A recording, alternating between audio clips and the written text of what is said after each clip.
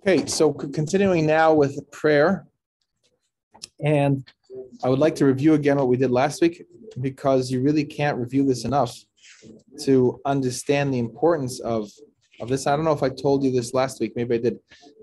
There was one Hasidic Rebbe that said that if a person would merely say the blessing, the first blessing of the grace after meals with intention, meaning to say that he focused on the meaning and understood what it said, he would immediately be filled with tremendous faith and belief in God Almighty, because he would understand and implant in himself. Remember, the prayers are for us as much as they're for God, for us to acknowledge God's goodness and his bounty to us, but it's to remind us, here we are, we just finished a meal, and how do we know where the next meal is coming from, right? So the answer is, you really don't know where the next meal is coming from. Let's understand what that means for a second. Let's say you're a farmer, right? So you have some bread and you have some wheat and stuff like that. You make flour, then you make bread from that. But you don't know, especially if you're a farmer, you know that today you went and got flour to the cellar and you made bread. But it could be by tomorrow morning, there's going to be an infestation of insects in there. There could be mice in there. The whole thing could be destroyed. It could be moisture, mold, floods. There's so many things that could come along and just destroy what you have now, and you don't have it tomorrow. So as we've moved away from being involved in agriculture, we become less sensitized to that. We think that food comes and it somehow just kind of sprouts on a shelf in the store. And when the food sprouts on the shelf in the store, then you take the food off the shelf, you put it in your basket, and lo and behold, if you come back a few hours later, you know what? Some more mayonnaise grew on the shelf. Some more, whatever you want. You can have 10 types of mayonnaise. You can have more breads. Breads just grows on the shelf, right? And as far as we have experienced, especially as people have been blessed to live in the United States of America, we experience that the shelves are constantly sprouting food, and we don't really understand what goes into it. I think that people have done official estimates in this, but I want you to go into like these massive stores, like have ShopRites and Safeways and these type of places. If you go in there, really look at it, what you see on the shelf, the whole store could be emptied in one day. It's not that much food there. We need to say there's, okay, how many cans of tuna fish are there? 50 cans times, let's say there's 10 types of tuna fish. So you have 500 cans of tuna fish, okay? That means if 50 people come in and each one buys 10 cans of tuna fish, there's no more tuna fish on the shelves. If 10 people come in and buy not that many cans of tuna fish, because each case is 48 cans.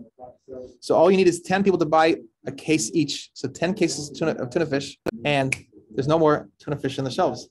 Now, as it happens, they calculate what their big shopping days are. They have people coming in constantly reshelving, stocking, especially at nighttime. Usually there's a storage area that they have, like a part of the building is a storage area with shelving, and they have some pallets of tuna fish. And then there's already a truck on the way driving, and there's another truck that just left the port, and there's another ship coming in with tuna fish that's been canned. Okay, so there's a whole, what they call supply chain. But let's just say that the truck could not get to the next truck, could not get there. So in the first 10 people that go shopping for tuna fish, there's no more tuna fish on the shelves. So how long is it going to take for the pallets to go? I don't know how many cases of tuna fish are on a pallet, but you get a kind of a flavor of it at Costco. Costco, they actually put the storage in front of you, and you could see how many cases of tomato sauce are there. Maybe 200 cases of tomato sauce between what's there and what's up there. Maybe 400 cases, right? But how many people are in Costco on a daily basis? There's maybe a couple thousand people. So if the first 400 people will walk out with a case of tomato paste or tomato sauce, that's it, right? They don't even have in the Costco's that I've been at least, they don't have so much a storage area in the back. Everything's on display and everything's being stored. So reality is that it's only by the grace of God that we have food on the table every meal. It's only by the grace of God Almighty that the crops grow, the wheat doesn't go moldy, that there's no drought. If you start taking into the factors and the factors and the factors that go into having good wheat, going into flour, turning into flour, grinding it and milling it, and then that it doesn't get destroyed while it's flour, that it doesn't have an insect infestation, it doesn't have mice coming, it doesn't have whatever the situation is going to be. And now that you have a loaf of bread on your table, that is incredible. It's an incredible miracle. And it's just as much as a miracle with a lot of intervening steps when you have our modern supply chains. Even more, there's more things that could go wrong. The truck could get a flat tire. Okay, so the truck got a flat tire. There's another truck coming behind it. You bring in, switch over your goods. We have many things going for us today, thank God, that make these kind of things seem very, very remote. But however, we have to remember that that's not something we should take for granted. We need to be appreciative. We need to be able to see that this food that we received right now is by the grace of God. That we feel satisfied is by the grace of God. So there's a story. Oh, so what I was going to say is that here we are. We just finished this meal. And the truth is, if you were to be honest with yourself, you would say, I don't know where my next meal is coming from. Right? Because maybe the store is going to be closed when I get there. Maybe the store is not going to have food. Now I'm not saying these maybes to make us panic, because we're not supposed to panic. But the reality is that we only have the next meal because of the grace of God Almighty. That we even get to the next meal, that we live as living beings to the next meal is only by the grace of God Almighty. So now we go on page 90, and we can now take another look. I want to go again what we did last week, because I want us to reinforce this. We're saying a blessing over here. So now let's look at the reality. On one hand, I'm full of food. Okay? I'm full of food. I feel stuffed. On the other hand, I don't know where my next meal is coming from. So on one hand, I'm feeling very grateful for this food that I have right now. On the other hand, when's the next meal? What's happening next meal, right? So let's look what it says. Blessed are you, Lord, our God, King of the universe, who in his goodness provides sustenance for the entire world with grace. Grace means in a graceful way, with loving kindness, with mercy.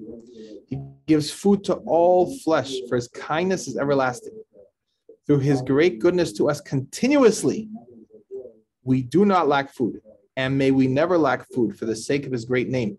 So now I'm acknowledging that the food I just had is from God Almighty, and I'm already praying that I'm going to have the next meal. And may we never lack food. Why should we never lack food? For my sake? It doesn't say may we never lack food because I don't like to be hungry. It says, may we never lack food for the sake of his great name, for God Almighty's name. Meaning to say that what we want to do is bring glory to God's name. When someone is well fed and has food, that's a glorification of God's name. We're seeing the abundance that God provides. If a person's starving, that is something that is not an open revelation of God's name. It's not sanctifying God's name. It's a terrible situation.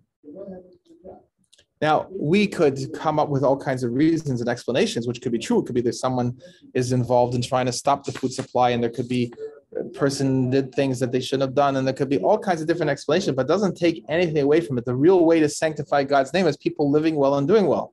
That is how we're supposed to sanctify God's name. So what we're asking for is that I should have my next meal to sanctify his name. Because the whole reason that we're in this world is to bring glory to God. We're bringing everything we're supposed to be doing is supposed to be bringing the knowledge of God into the world, bringing the glorification of God into the world, to bringing acknowledgement of God into the world, right? So may we never lack food for the sake of his great name. For he, benevolent God, that's by definition, God is benevolent, provides nourishment and sustenance for all, does good to all, and prepares food for all his creatures whom he has created. As it is said, you open your hand and satisfy the desire of every living being. This is from Psalms 145, verse 16. You open your hand and satisfy the desire of every living being. We have to be able to express to God Almighty what our desires are, what we want. We want to have good things, good food. We want to have good hot food. We want to have good healthy food. We want to have food in abundance. We want to be able to have guests over. We want to be able to have people. We want to be able to have the things that we need in the world. We want to be able to have a quality home and beautiful things in the home and beautiful clothing for our family.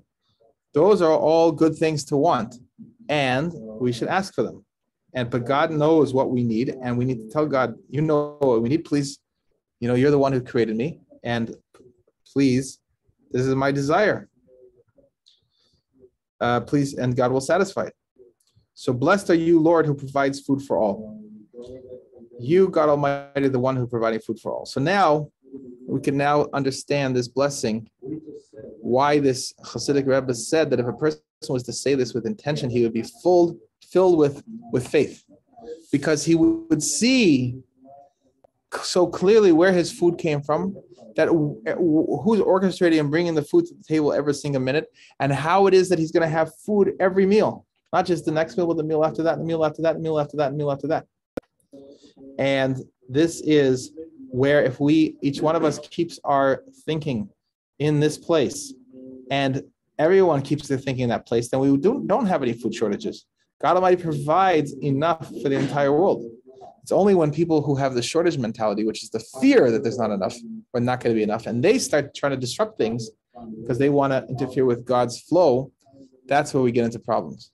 So we should merit to, I want to encourage everyone, to Jew and non-Jew, to say this blessing after the meal, and to have this awareness, and to thank God, and also to inculcate in ourselves the certainty that God Almighty is taking care of us. He's taking care of us on an individual basis, personally taking care of us, and we will merit that we will never lack anything. We will never lack any food. Other people shouldn't lack any food. He's preparing everything we need, and he is satisfying the desire of every living thing. Blessed is God who provides food for all. That's what we need to be focused on, and that changes our day. It changes how we look at the world. It changes our ability to now be giving and helpful to other people, because we know that God is providing everything we need. And God willing, we will see you all next week, unless there's any questions. We'll see you all next week, actually, even if there are questions. But are there any questions before we conclude for the evening?